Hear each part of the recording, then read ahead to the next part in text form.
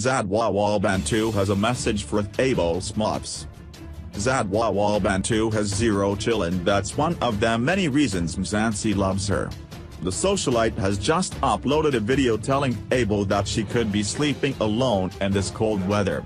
Many think this is a subliminal to Thabo Smol from Black Motion, following his video responding to Zodwa telling the whole nation that they shared a bed. This comes after Thabo's response to Zodwa dropped a bombshell on Loss's reality show.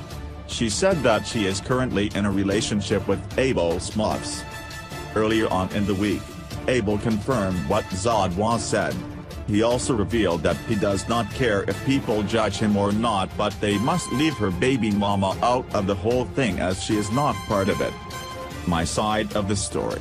Okay, before anything, you guys need to respect the mother of my child because she was not involved. I was not seeing her. I was not in a relationship with anyone at that time, hence I did what I did. Please respect the mother of my child. It's fine if I don't care. I am living my life, said the musician in a video on social media. In the same episode, Zodwa also revealed that she is currently in a relationship. She is dating a guy that is younger than her and he stays at her house.